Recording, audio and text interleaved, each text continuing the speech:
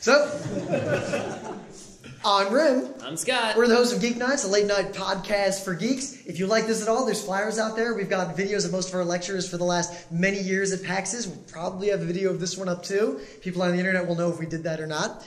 And we're here to talk about game theory, which is interesting because we talk about game theory a lot on Geek Nights. Talk about it and act like we know a lot more than we do. We'll get right up to the point where we talk about the math, and then we say, but the rest of it isn't that important, and we move on. Because we just read the Wikipedia, and now we're going to tell you what we read on Wikipedia because you didn't read it. And you're going to think we're really smart. We reference game theory a lot, and the problem is that we always talk about how useful game theory is. And it is useful in games, but it is not really about the things you think it's about. You think game theory, I'm going to study games. You're studying games in the same sense that if you like race cars, you can go and study, I don't know, carburetors. So what is game theory? Game theory is actually a very recent mathematical field that is used in a bunch of other areas. It's used in war, it's used in biology, it's used in politics. And really all game theory is the idea that you can study and describe and maybe even predict the behavior of rational actors making decisions and maybe cooperating, maybe competing. It's actually a fairly open field. I mean, almost everything you do is some sort of cooperation or competition, and you're making some sort of decisions. You believe in free will, at least. Now, game theory in terms of games is a little tricky, because the math is usually not useful, like really not useful. You'll study all the math of the Prisoner's Dilemma. It's not going to help you win games. So what we want to do is take all the lectures we've done for the last many years and talk about how to actually use this game theory stuff we talk about all the time and actually apply it to games and not hawks and doves fighting over who gets to eat whom. So game theory actually has its origins, if we talk about what we're talking about, with the Prussians, the military powerhouses of the 1700s, the 1800s, 1900s, not so much after that. Yeah, pretty much most of our society comes from these crazy people, right? I mean, just, the art of war, but not the Sun Tzu art of war, right? Our school system. The idea of public education as we have it today came out of Prussian military academies. Yeah, I mean, all wargaming, period, on tables. So it's funny you mentioned wargaming, because this is a very old picture, but it's a picture of something that you might see in a tabletop library today. Wargaming, as we know it today, existed back in the year 1812 with a game called Kriegsspiel, which means war game. Now, this game, if you saw people playing it in tabletop today, it has dice, it has a game master, it has red pieces versus blue pieces with rules about moving around a board. It is a modern war game. You can go read the rules to this and play it today. This game was used to train military officers in Prussia to be better at doing military things, aka killing people. Now, this is very important. Games are used, we think of games as fun. But look at biology. Play, the idea of play, generally is animals learning how to fight or survive without the consequences of failing to fight or survive properly, aka dying. Oh, that sucks. So we can play Risk and study, how war works and learn about war. Nothing like war. Without having to actually go to war and die. So Prussia got the idea very early on that they could train, they could do military exercises, and then they could go one step further and simulate battles and study how war will work on tables with funny dice. And this turned into a hobby in Prussia independent of its use in the military. But the core thing to remember is that the games we're talking about came out of a tradition of trying to use games to simulate reality, to be able to learn from our mistakes without being killed by them. And it's weird that today we play games, but we're not trying to sort of simulate reality with a lot of, guess Flight Simulator, right? Stuff like that. StarCraft. Right, when I play Puerto Rico, how am I applying that in everyday life? I'm not. I'm just trying to win at Puerto Rico itself. The game is the means and the end, especially at PAX. We've moved beyond the Kriegsspiels to the point where we're playing games purely for enjoyment. But if you play games enough, you'll start to understand the sort of real-world ramifications and the underpinnings of these games. And as a result, you'll get a lot better at games. Now, game theory, in quotes, game theory with a capital G and a capital T that we talk about all the time, that actually didn't really exist until around the 1920s. And it didn't exist in the form we know it today until as late as the 50s. It's a very new field compared to other things. Almost as new as video games. And the two Johns, John von Neumann, or Neumann, depending on how you pronounce it, and John Forbes Nash, who is still alive, I'm not going to get into the history of game theory and where it really came out of, But these two people kind of founded the idea of modern game theory, that you could take the decisions that rational actors make, codify them with math, and study them and figure out things about them. You'll see these names all over if you study game theory. People call toy game theory games von Neumann games to this day. Nash equilibria, you'll hear that term thrown out all the time. These two dudes are relatively recent to the field, and this field is relatively recent to the world. Now, game theory, at its core, has some problems. It assumes some things. You all know what happens when you assume. So, one, game theory assumes that everyone involved acts rationally.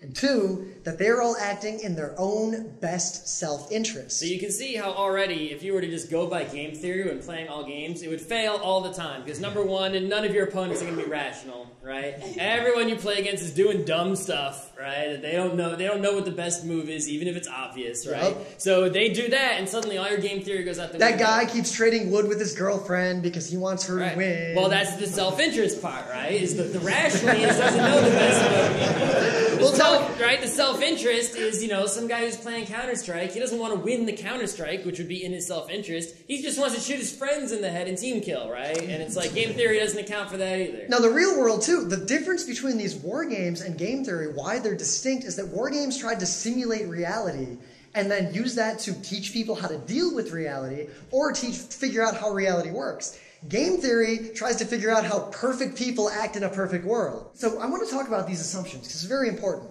These assumptions imply a lot of things that you might not realize. The whole point of this discussion is that we're going to try to show you the practical side of game theory.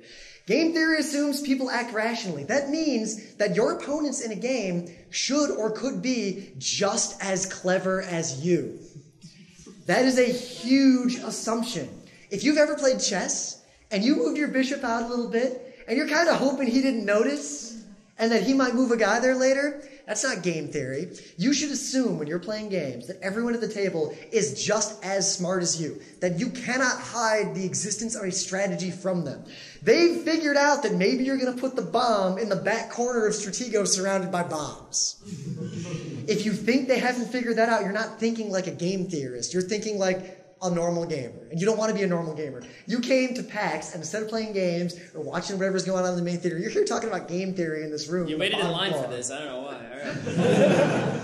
So rational people are playing logically. They're Vulcans. They're clever. They're just as clever as you. Think about that. Imagine playing Settlers of Catan with 3 of yourself. Who wins? Self-interest. It assumes that you are trying to win the game. You're not trying to let your boyfriend win the game because you expect something later. You're not trying to flash your teammates. You are trying to win the game by the rules of the game.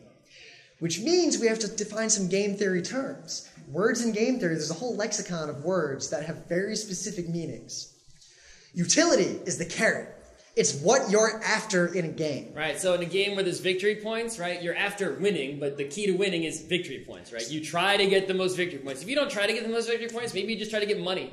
And money isn't victory points. You don't have a different utility that everyone else has. Now think about the implications in gaming. If someone's trolling in a game, they're seeking a different utility from what the game told them to. Hey, we're going to play the prisoner's dilemma, and he just punches you in the face. He's playing the punching game. Anytime someone is not playing to win, they're not playing like a game theorist. Their game theory suddenly breaks down. It's hard to analyze that game because that player is acting irrationally. Now think about that. In a perfect world, nobody acts irrationally. But you're at PAX, you know what's up. Yeah, so like sometimes I played a Netrunner deck I made, right? And I didn't try to win with this deck. There was just this weird combo that did a silly thing that didn't actually make you win. It only helped you win a little. But I did it anyway just to make it be silly. I was like, wee. So think about this when you're playing games. If someone else doesn't appear like they're trying to win, you try to figure out what they're after, what their utility is, and then use that knowledge to win. Imagine trying to figure out when other players are acting irrationally and take advantage of their irrationality. We'll talk about that more later, but just remember, utility is victory points. Game. We were at MagFest, and we tried to define what a game is on a panel with a bunch of gaming industry experts. And you know what? People got mad in the audience when you dared to say that watching a movie might not be a game. I'm not even kidding. Right, but in game theory, right, a game has an extremely strict definition in the context of game theory, right? First of all, a game in game theory has to have multiple players. Anything that is single player is not a game in game theory. End of story. It's a puzzle, not a game. Right? Or something else. It's not a game unless it has two people, because game theory is all about what decision do you make based on the decision the other person could make. If there's no other person to make a decision, then it's not a game anymore. It's just you solving the math problem, the end. But Rim and Scott, you're thinking, what about AI? One, shut up. If we want to be pedantic and really get into, the idea of what is a man, what does it mean to be sentient, all those things, we're trying to be practical about this. The ivory tower side of game theory is awesome, but that's not what we're here to talk about. So think of AI, if you can't distinguish it from another person, fine, it's a game theory game. If you can figure out it's AI, then no, it's not a game theory game. Or it is, and you're just going to assume that it's a player who's dumb and follows a strategy. In the real world today, every AI is not a real AI, so you could know what it's going to do, so it is in effect just a really, really hard puzzle that is hard to differentiate, whatever. Now, humans might or might not have free will. We could get into all that, but... Yeah, are you even an AI, right? If the only argument you can make about anything is the low-level solipsistic, what does it mean to be allowed to shut up? The game has to be interactive. You have to actually interact with the other players, or we're not talking about it. If we're playing versus solitaire, whoever wins first, it's not a game theory game. We have nothing to say about it. Versus Progress Quest. Let's go. I started in 1998. Start now. Both of us. The game has to involve decisions. You have to make a decision at some point. Now, you might have decided what you're going to decide ahead of time. That's called a strategy. We'll get to that later. And the game has to have payoffs. It has to have victories. Someone has to win. Someone has to lose. You have to get something. Poker, you win some money. There has to be something that you can get more of than someone else, or we're not talking about it. If you play tag, it's like, well, when does the game of tag end? Is there a winner? It's just someone who's it all the time, but there's no winning ending. It's not a game theory game. I just read an article in the Times about a group of guys who've been playing they've been playing tag for like 40 years. Right. So the game has to have, the game has to have a winning, an ending, a victory, a prize, some way to end, and there you go, the results. So, and remember this in general, whenever you're talking about games, there are different definitions of all these words, but if you want to have a serious discussion, you have to define the terms you're going to use ahead of time, so you're not arguing about, well, what if I play a drinking game while I'm watching a movie? That makes that movie a game. No, shut up. Strategy, I use that word. That word means something very, very specific. In game theory, a strategy means I'm going to Hadouken constantly, but if he gets close to me, you see where I'm going with this. A strategy means you have decided what you're going to do for the entire course of the game. I have a rock, paper, scissors strategy. Rock. Okay. Yeah. I lose. That is a strategy. A strategy means you have already made every decision you're going to make before the game starts. Your decision was, what strategy will I use? Well, it's not necessarily that you've decided, right? It's that a strategy is a complete set of all the decisions, right? So in chess, if you said, I'm gonna, you have a complete set, this one there, then this one there, then this one there, then this one there, and you plan, it's got the plan for the whole game. That is strategy number one. And let's say you take that exact same strategy and you say, well, it's going to be the exact same thing, except on the last turn, the pawn will move one space less. All right, well, that's strategy number two. And if you figure out every possible set of moves, right, for any particular game, that is the, complete strategy set, every move you can make. And for a game like chess, we haven't calculated the whole thing yet, but for checkers, we may never calculate the whole thing. It's not likely in our lifetime we will. We'll get to that. So in Street Fighter, if I Hadouken 1 millisecond differently, that's a totally different strategy. Yep. So practically, you're not going to have a pure game theory strategy when you play games. But you'll have a colloquial strategy. I'm going to Hadouken the shit out of him, and that's all I'm doing. That works surprisingly well. Against people who don't know how to jump, yeah. So, the whole point of this is that there are games in game theory. And if you want to study this stuff for real, go to Wikipedia and look for the list of game theory games. There's like 100 of them there. Those games are not fun to play. No. But those games exist inside of the games you play every day. So if you study those games, you'll recognize when an analogous game like those games exists in your other games. So you're playing a game while you're playing the game. So now remember, every one of these game theory games meets the requirements of the true game theory definition of game, right? It's a multiplayer game, you make decisions, there's a payout, there's a winner, right? And when studying those games and what to do in them, you're assuming the rational actors, people trying to win and not trying to do whatever else. So, the prisoner's dilemma. Now, there's a whole description of the prisoner's dilemma. People bring this up in every talk about game theory because everyone knows it. It's super simple. Rather than using the classical definition, I want to use a definition from a game you might have all played when you were young. Now, it's not a game theory game, obviously. But this, people, you'd argue this is a game. It's no more less of a game than a Final Fantasy in some senses. Is but the in author this game, the other player? Shut up. So in this game, you're a kid and you have a magic bike. So you get invited to be in the bike race. And you and another kid, Scott and I'll play this right now. So the guy comes over and says, we each get a piece of paper. You write apple or orange. If you both write apple, you both get into the bike race. If you both write orange, neither one of you gets into the bike race. If one of you writes apple and the other one writes orange, the guy who wrote orange goes home. The guy who wrote apple gets $500 and gets in the bike race. And the options the game gives you are write apple, write orange, wink at the other player and write apple, wink at the other player and write orange. That is the prisoner's dilemma. You are competing with someone else. In some sense, you can cooperate to mutual benefit, or you can defect against the other person. And if you do so, you get a much larger payout at their expense. But if you both defect, you're both fucked. You might see on YouTube there was a clip from some British game show. I think it was like Split or Steal, right? And basically it's the exact same thing. They had two balls. They either do the split ball or the steal ball. If they both do the split ball, then they split this money evenly as a prize. If one guy does the steal ball and the other splits, the steal guy gets all the money. And if they both steal, they get nothing, So this genius went on the show and was like, I'm going to steal. And the other guy's like, what? What do you mean? It's like, I'm going to steal. There's nothing you can do about it. I've already decided. Right. I'll split the money with you. I've decided 100% I'm going to steal. Your two choices are steal and neither of us gets anything, or you split, I take all the money, and I will promise I will give you half of it after. But you'll have to, right? So there's the only chance of you getting any money at all is because I'm going to steal is to play split and let me have the money. If you pick steal, neither of us will get any money. I won't be able to share it with you, right? Now, threats and signaling and things like that, we're going to talk about in depth in a little bit. But just on this, so it turns out that there's a prisoner's dilemma hidden inside of El Grande. El Grande is a game with a whole Rim's bunch of... favorite game. There's a copy of it right there. Scott doesn't necessarily agree with me. If you want to learn all these sub-game theory games, El Grande is probably the best game to learn this stuff with, because it has so many of these little games in it. So in El Grande, one aspect of it is there's a rondel that is used as a secret spinner. So say I'm red and Scott's blue, or we can switch them, it doesn't really matter. If you select a territory, you have a bunch of dudes, like troops, you can throw into that territory.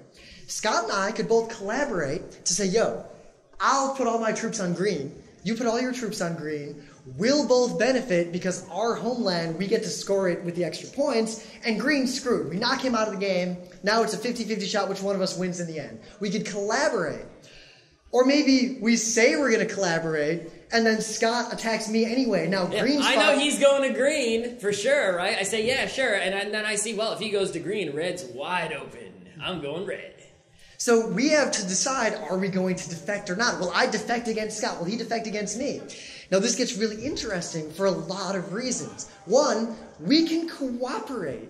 If we cooperate, we change our chance of winning in a 3-player game of El Grande from 33%, well, 33.333, you get the idea, to 50%, and green's just out. Nothing he can do.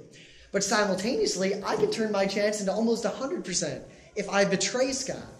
But if Scott betrays me and I betray him, now green's going to win. That third player is going to win. So it's the same thing. It's the prisoner's dilemma happening as this one tiny sub-game inside of El Grande. If you know how the prisoner's dilemma works, you're going to be good at El Grande. So in El Grande, if I wanted to say, Rim, I'm going to pick red. I'm going to pick red. If you pick green, I will give you half of the Now, if you ever back. watch us play games, you'll see me and Scott. We'll be playing with a bunch of like listeners or fans in the tabletop somewhere. I'll look at Scott and I'll be like, apple, apple. And then I betray him anyway. That's just how you do. Yeah. So the word cooperative, you know, we're going to define some more terms, does not mean what you think it means. Right, well, in game theory it doesn't, right? Someone says co-op game, you're thinking Double Dragon, right? Double Dragon is not a cooperative game in the game theory land. In the game theory land, for a game to be cooperative, right, people need to be able to form teams and win together and both receive the result, the reward. So think about this. Cooperative, now we're not talking about Shadows over Camelot or any of those kinds of games. Don't even get me started. Cooperative has such a specific meaning. Like Scott said, binding coalitions. In Monopoly, if I could make a deal with you like, yo, if you land on Boardwalk, I won't charge you, and the game forces that to happen, extrinsic enforcement, the rules say that is what happens, then Monopoly becomes a cooperative game. Games are cooperative if you can make deals, and those deals are in the rules of the game. Now, I've made deals with people in games like Risk before. Or diplomacy. Doesn't work out so well, does it?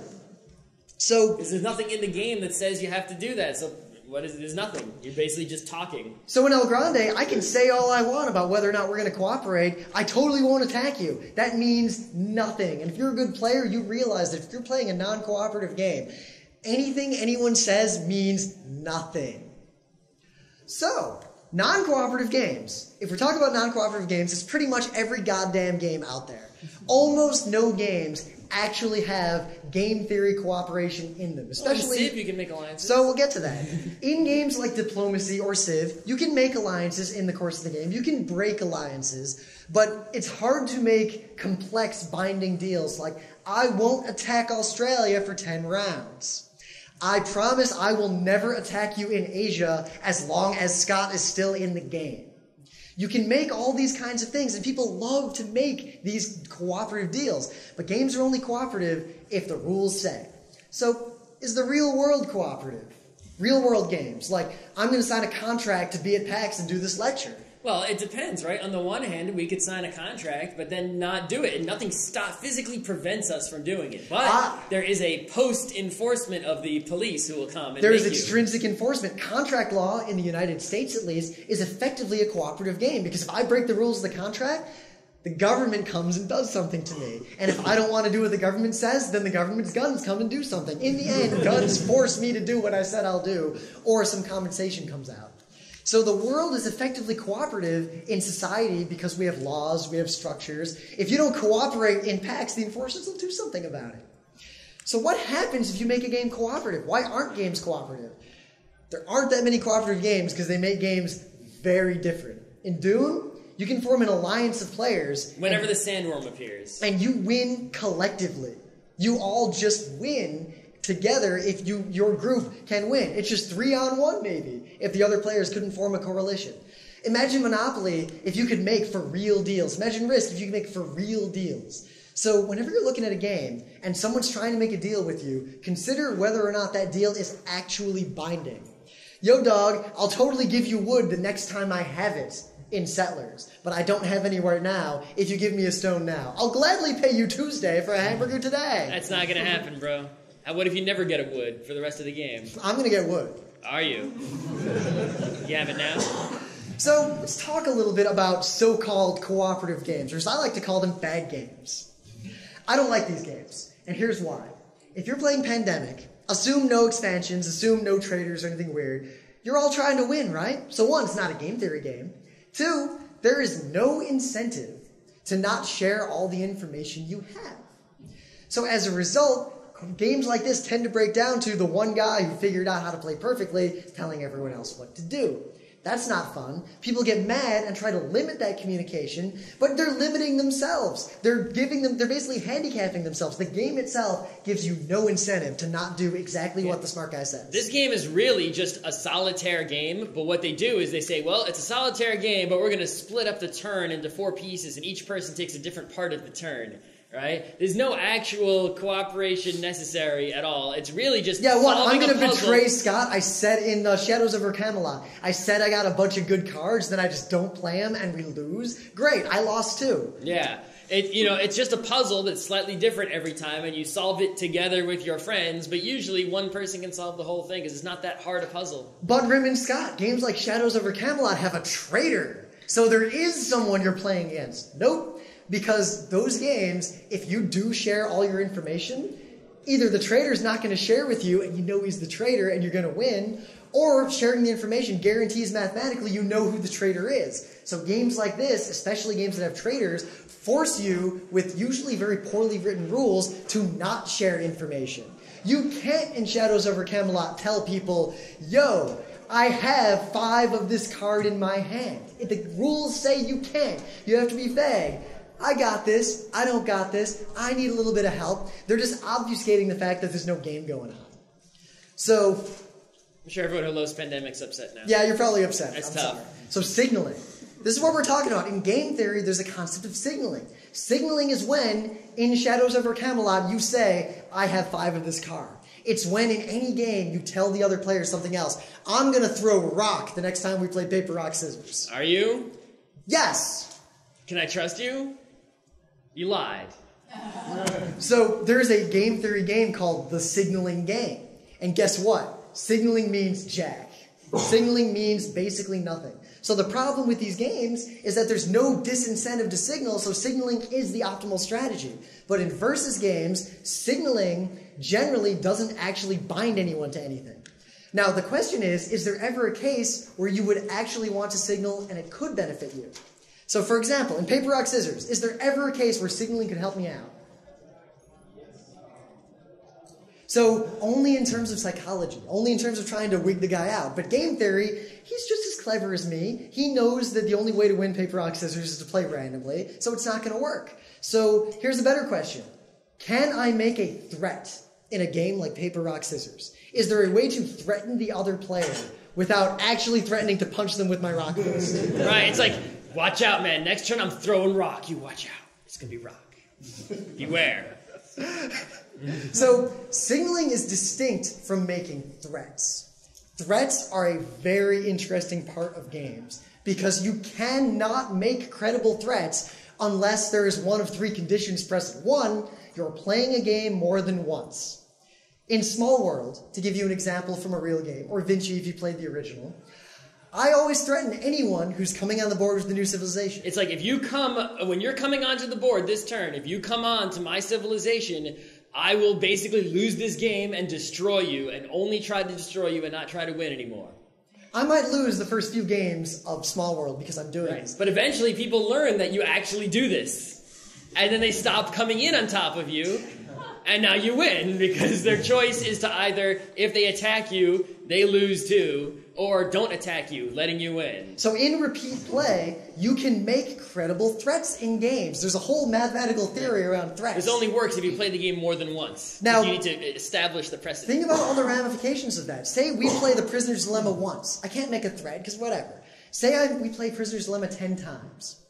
Well, if I threaten, look, if you defect on me, I'll defect the rest of the game. I'll defect forever. So maybe Scott cooperates and I cooperate. All good. So now, by both of us cooperating, we're king-making. We're going to win. Is there any reason for me not to defect on the 10th turn? He can't punish me for it.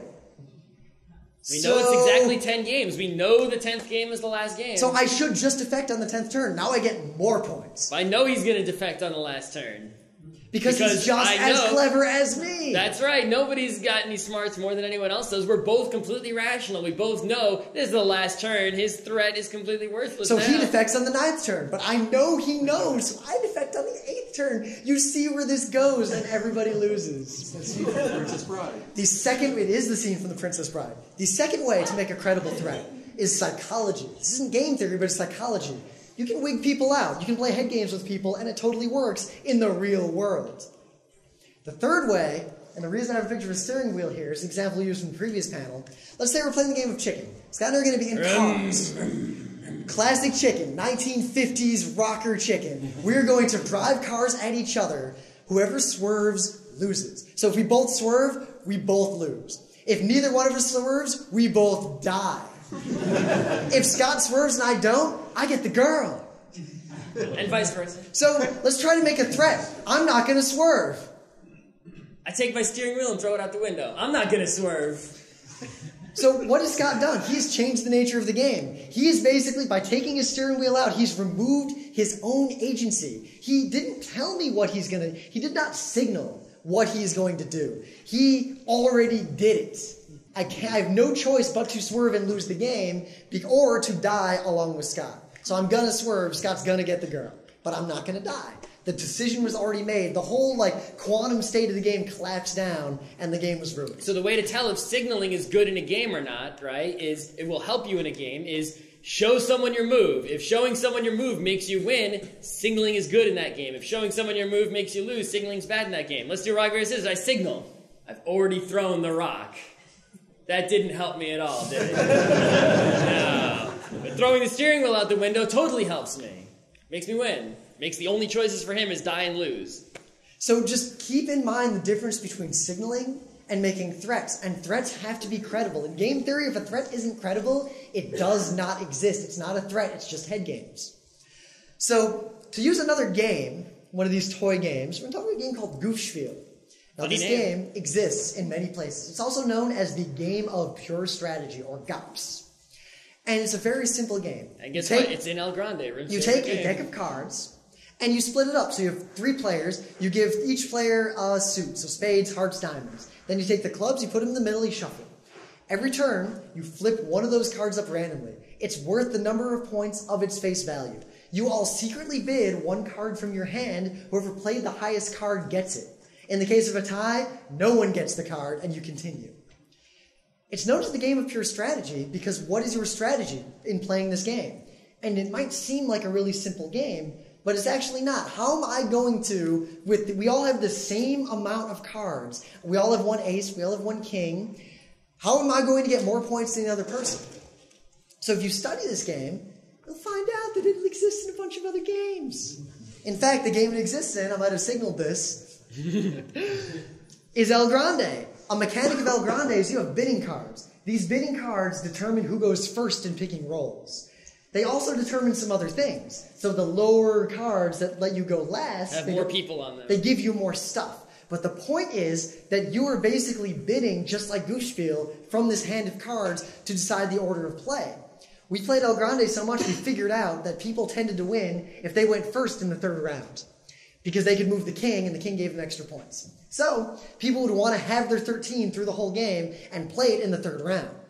But because turn order determined who got to bid first, and you couldn't play a card that was a tie, you would have to go last in the 2nd to last round. Meaning you had to go first in the 3rd to last round.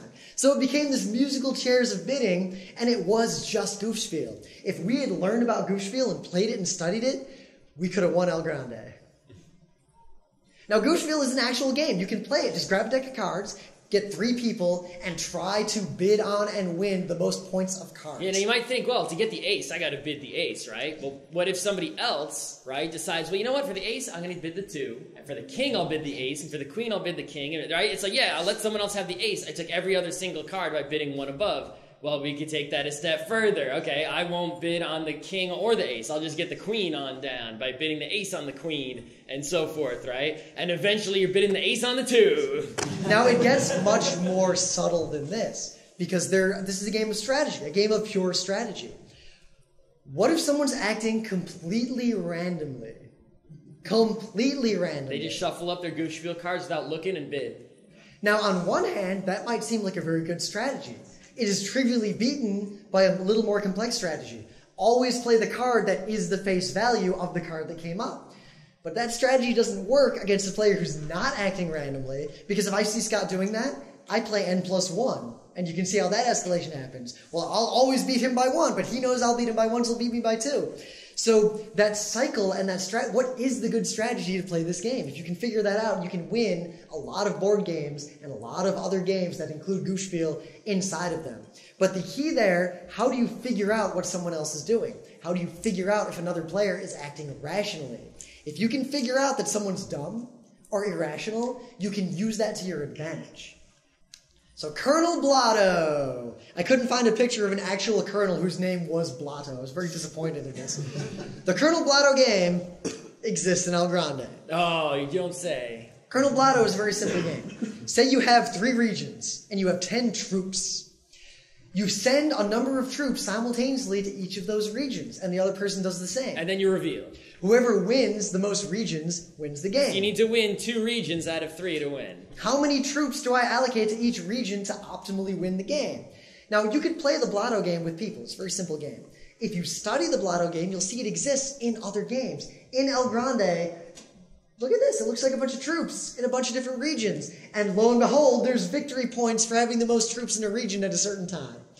Now, there's a whole mechanic of getting troops onto the board. It's not pure Colonel Blotto. But if you understand this fundamental concept of the idea of how do I allocate resources between a number of disparate places when someone else is doing the same to maximize my payout, you'll find that that exists in the majority of games you play.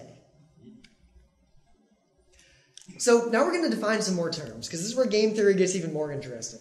Perfect information is a construct that it exists in game theory. People usually define this at the beginning of any talk about game theory, but it's usually not very useful.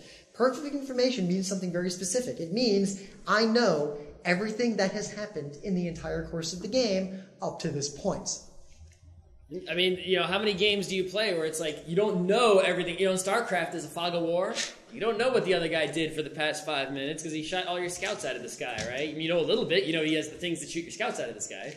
But that's about it, right? But if you play maybe without the fog of war, or if you play chess, it's like you can just rewind and look at every move that was made. There is no secret thing that has happened. Nobody's holding a hidden card that they've drawn that you don't know about, right? There are no mysteries, whatever. Both players have all of the information. It is perfect information. Now, this has certain ramifications, but it does not have any effect on the solvability of games. A lot of people don't like the idea that games are solvable, but games are eminently solvable. A lot of people think that, oh yes, a game like chess is solvable because it's perfect information, but you can't solve games where people act simultaneously. No, you can solve those games just the same.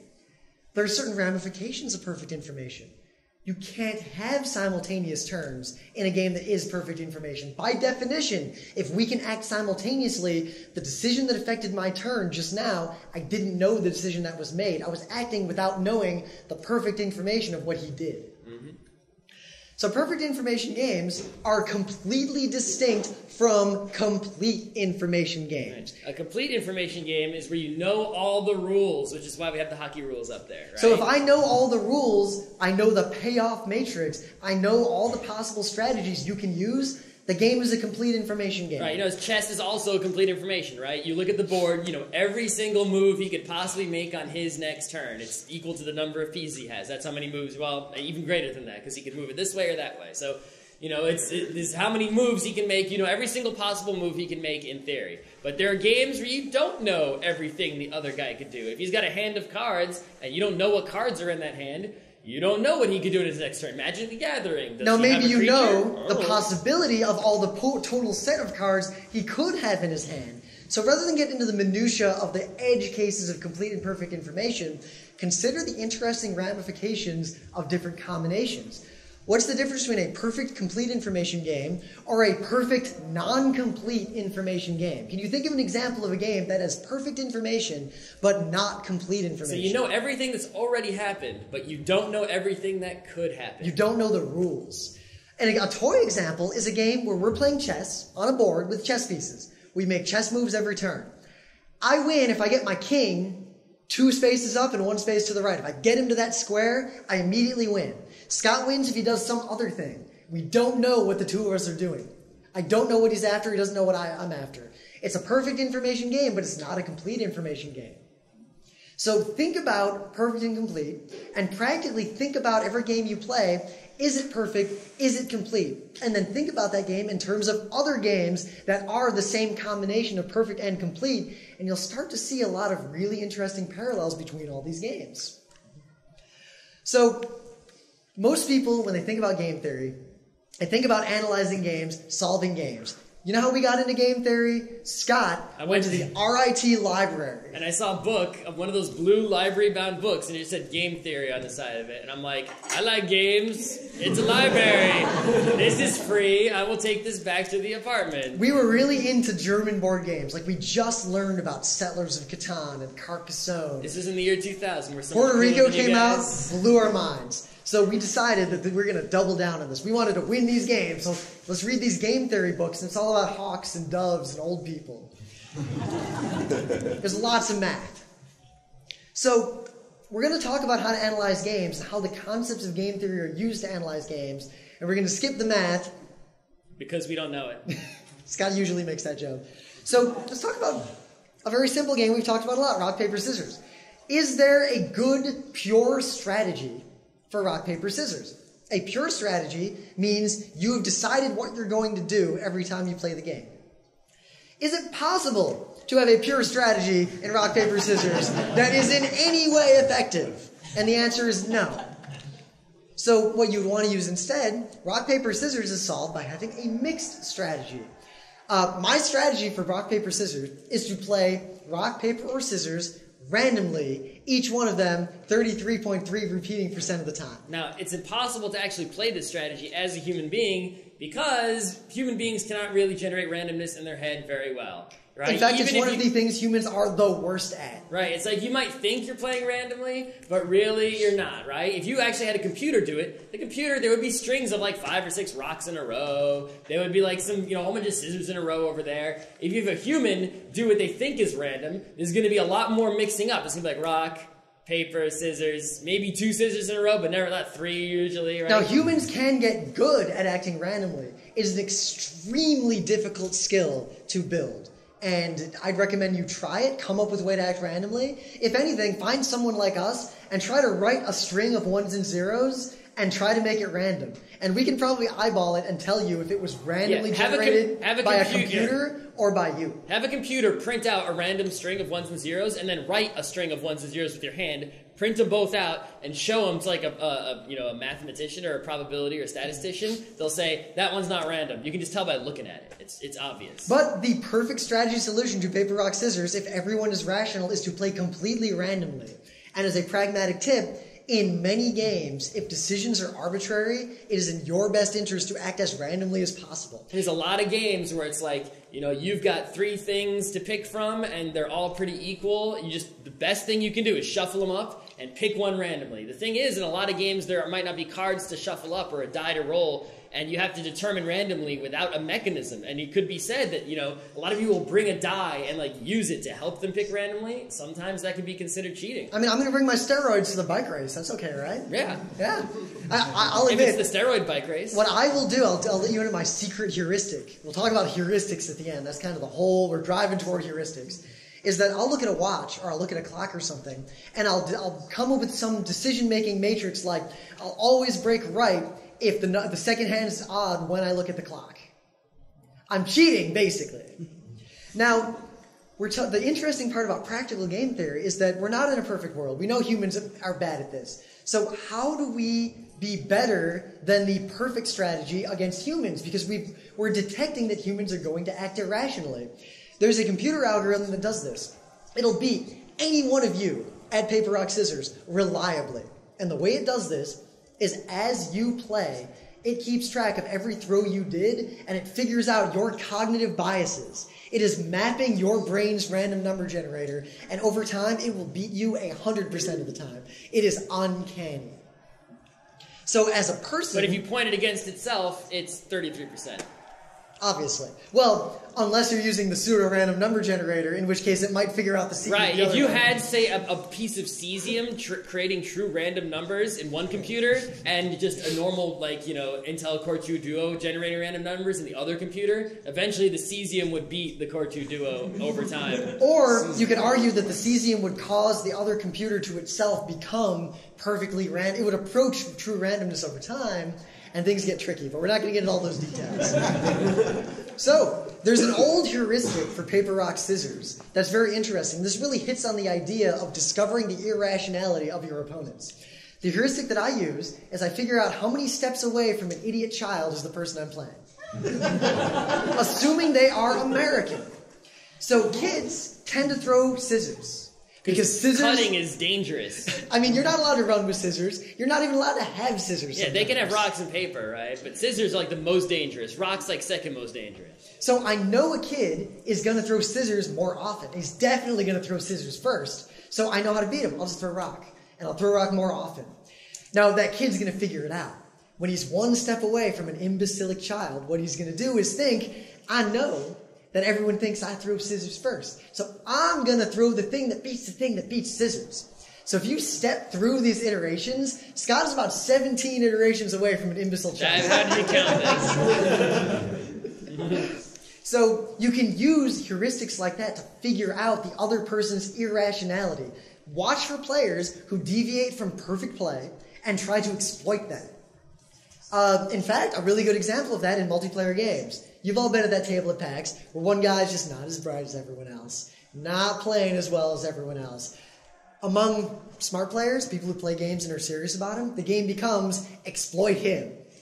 Exploit his randomness or exploit his poor play to benefit the rest of us. Yeah, and it's like someone's playing Settlers or Genoa or a game with trading especially, right? And they're really bad. It's like, who can rip off that guy the most? Right? Is eventually that guy, he's playing so badly, but he actually ends up mattering more than the good players. It's the good players is just like, well, there's a pile of free resources. How many free resources can I get out of that pile? Now back to this whole idea of pure versus mixed strategies. The best strategies in real games tend to be mixed strategies. If I go Craftsman Captain every time I play Puerto Rico, I become a very predictable player, and it's very easy for Scott to exploit that. I'm basically acting irrationally by having a too predictable sort of mechanism to determine the strategy. Before you captain. So I'll have a strategy like, I'll play Craftsman Captain 80% of the time, but 20% of the time I go Factory. Now, anyone who's played Puerto Rico a lot, those should be reversed. Factory is the game winner. Factory, there's a good mod for Puerto Rico where you switch the prices of the factory and the university, and anyone who starts with an Indigo gets 1 doubloon extra to start with. It really makes the game crazy. One way to solve games is brute force. Just try every possible combination. Now, tic-tac-toe has about 20,000 unique board placements. I would hope everyone in this room has solved tic-tac-toe. Now, many of those are redundant, but that's not really the point. Connect 4 is somewhat more complex. Checkers, that's a 10 followed by 20 zeros, if you don't know how that notation works. 20 zeros. Connect 4 was solved many years ago. There is an absolute solution to Connect 4. Checkers was solved several years ago. By some Canadians with some crazy computers. It took 19 years and 200 computers to figure out checkers. The solution to checkers is if you play perfectly, both players can guaranteedly force a draw. So the game is a draw if people play perfectly. Chess is somewhat more complex. That's actually a rough estimate. We don't even know how many possible positions there are in chess. It is somewhere between 10 to the 43 and 10 to the 50-something. And Go What is... What size Go board is that? That is a 19 by 19 Go board. Go will probably never be solved.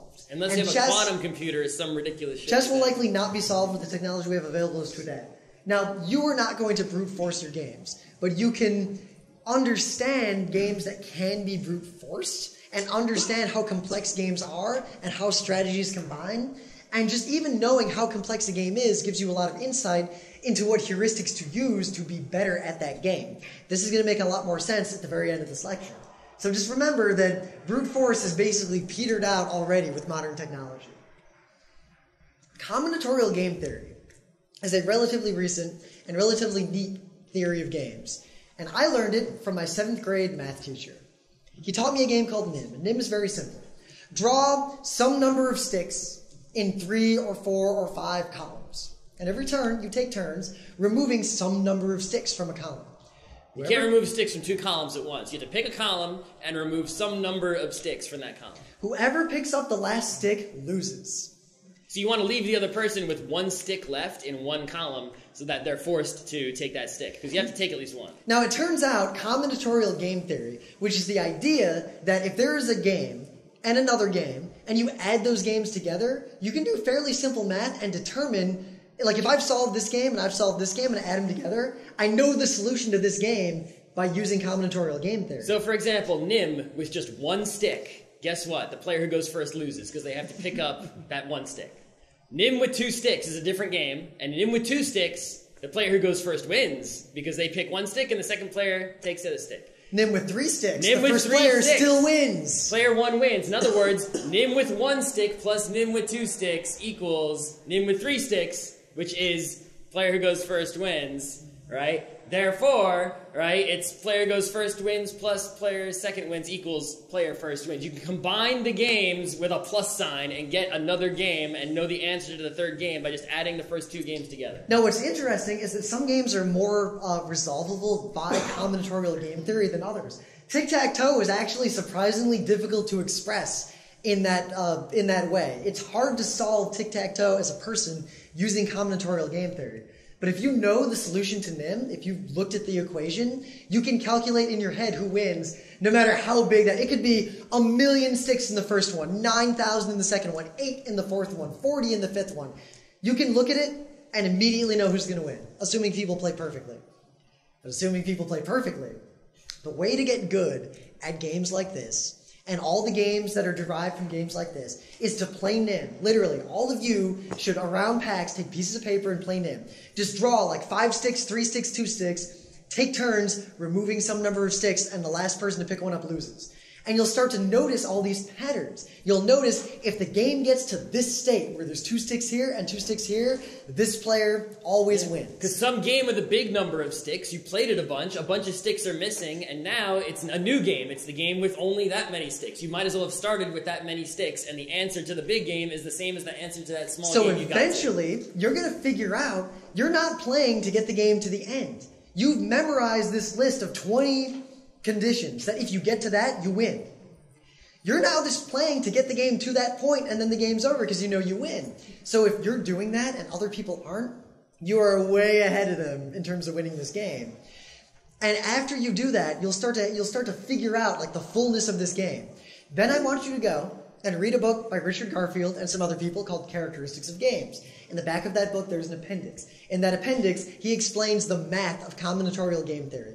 If you figure out Nim and get good at it and read that, you will understand this surprisingly complex area of mathematics in a surprisingly intuitive way.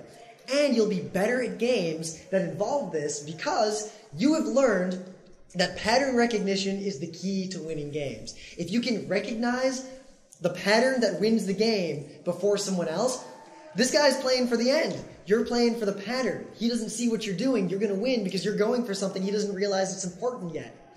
More importantly, players who play Nim, if you don't know how to play, you're all going to do the same thing. It's how humans solve problems. You are going to act randomly until you have figured out who won. You do this in every game you play, whether or not you realize it. If you play Go, how many of you play Go? We got a few. All right, so Go has almost non-existent heuristics, both directional and positional, which we'll talk about in a second.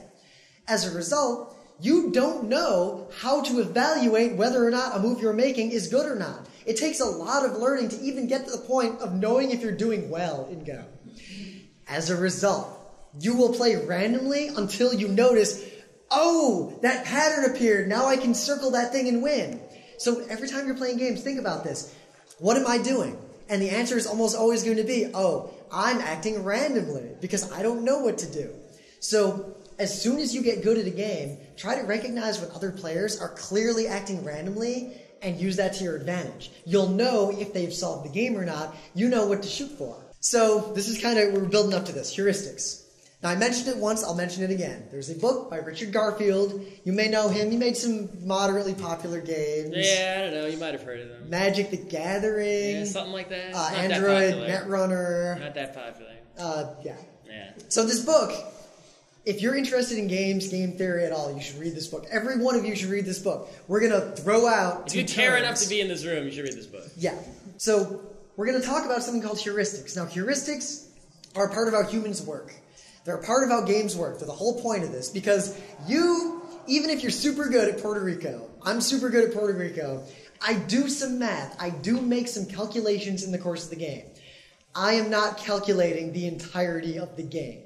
That might be larger than chess. That might be more difficult. It is impossible for me to do. I'm not that smart. None of us are. I'm using a heuristic to figure out how to play the game, and I'm using math to augment that heuristic. This is a diagram of something called the gaze heuristic. The gaze heuristic is something that human beings use, and you all use it. If you're running to catch a ball, someone throws a ball, like in baseball, and you're trying to catch it, maybe you're crazy and you're using differential equations and calculus to calculate the trajectory, to predict where the ball will land, and then you're running to that point. But if you watch people, someone throws a ball, they're not looking at where they predicted it landed and running to it. They're looking at the ball and running. They are not predicting where the ball is going. Humans almost have no ability to predict where something will land based on when it was shot. Yeah, imagine if you were playing baseball and you could watch the guy swing and hit, and then they closed your eyes and you had to go and stand in the spot where it was going to land and catch it like that. It's not going to happen. You think you can predict where things will land. You can't very quickly.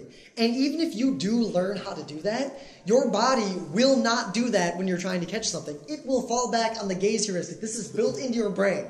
Your head will lock at an angle, looking at the object, and keep the object at the same angle, no matter what. And mathematically, it just so happens that if you do that, the ball will end up in your hands.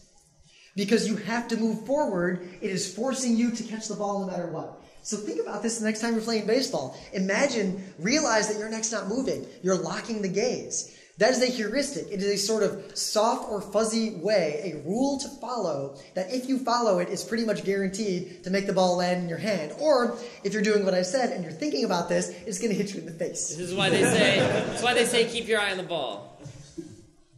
So in games, there are two kinds of heuristics.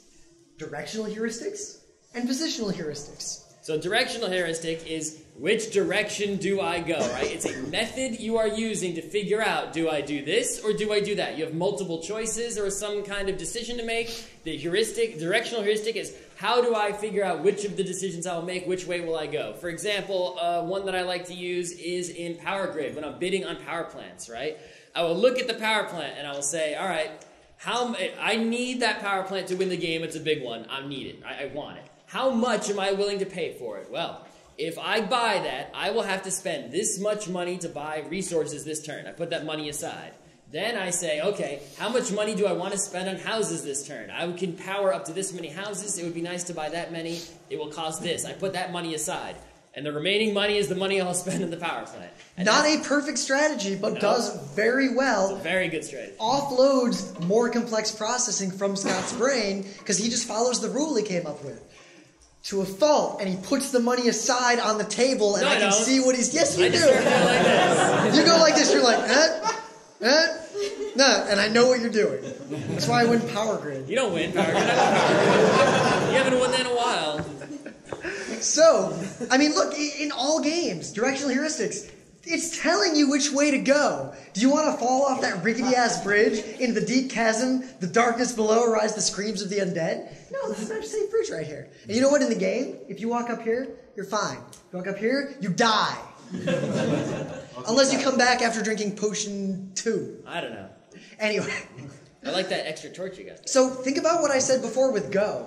Go has no reasonably useful directional heuristics for beginner players. They just don't exist.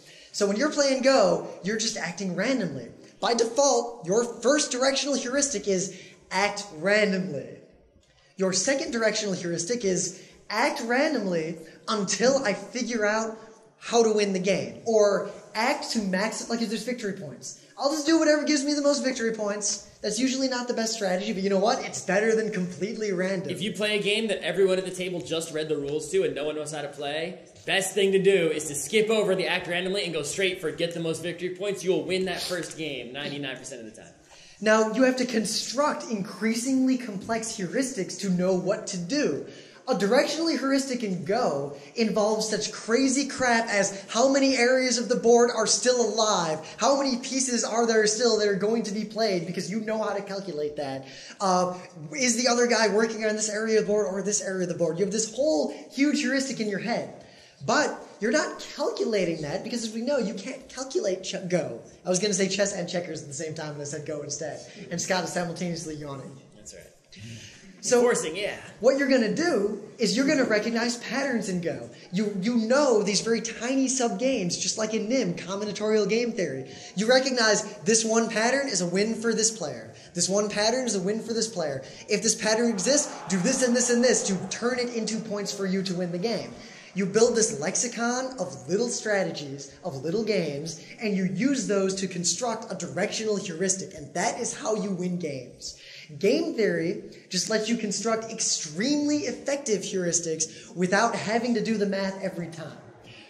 In the panel before, I said learn modulus math. When I play games with rondels, I use modulus math to figure out the cycle, and then I use that cycle to populate my heuristic. Knowing modulus math lets me calculate that very quickly. And because we're running out of time, positional heuristics, I put them last, are actually more important. Who's winning a game?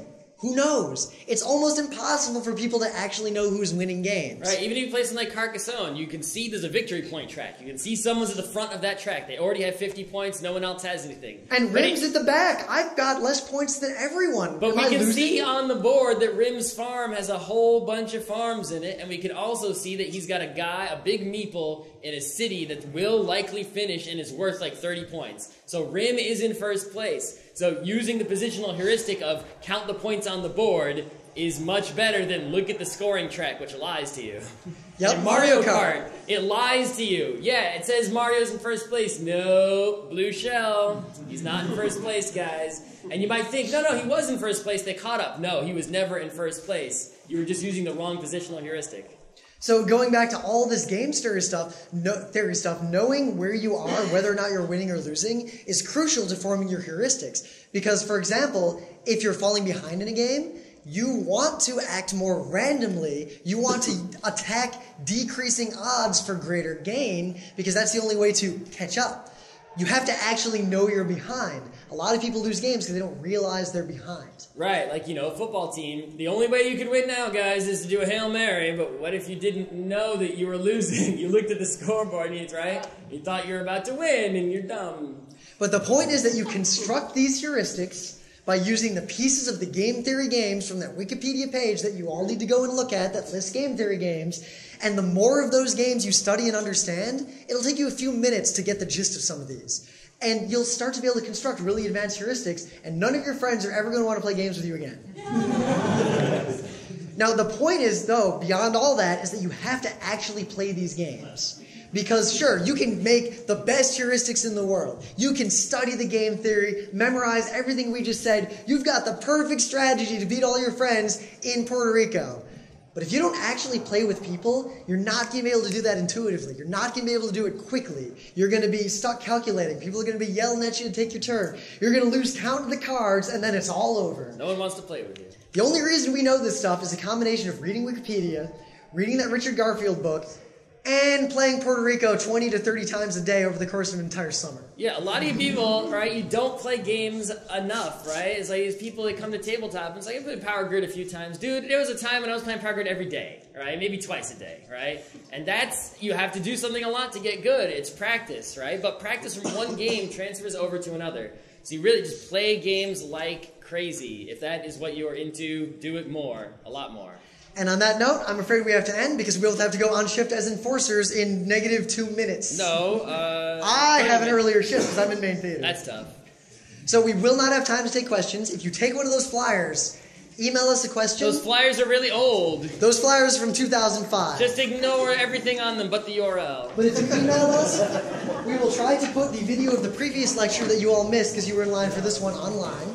And we will also try to answer your questions, perhaps in video form associated with the video of this panel. Or perhaps in the newsletter. You can show it to your friends to make them better at games. You cannot show it to them so you'll beat them at games.